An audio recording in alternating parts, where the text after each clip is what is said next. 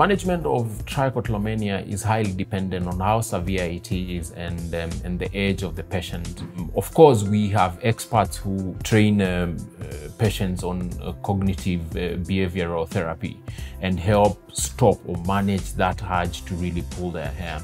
We have other things like if you have triggers like TV or reading, we request patients to make sure that their hair is covered and make it just a little bit difficult for you to access your hair.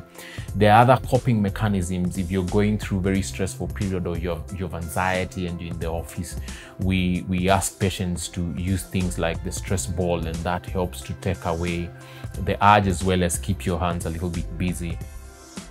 In kids, we just have to encourage patients to keep observing what's happening. If they are watching TV or they are eating or they are reading, can we cover their scalps and their hair to make sure that we make it a little bit difficult for them to access. So it might be quite difficult to stop overnight, but there are quite a number of therapies that can be done. There is anxiety medication that can help to reduce the anxiety, hence reducing the urge to pull your hair. If someone is going through stress, there are quite a number of ways to manage the stress. And then just basically coping mechanisms to make sure that you manage the pulling of the hair and avoid getting into severe situations where you will end up having trichobezoars.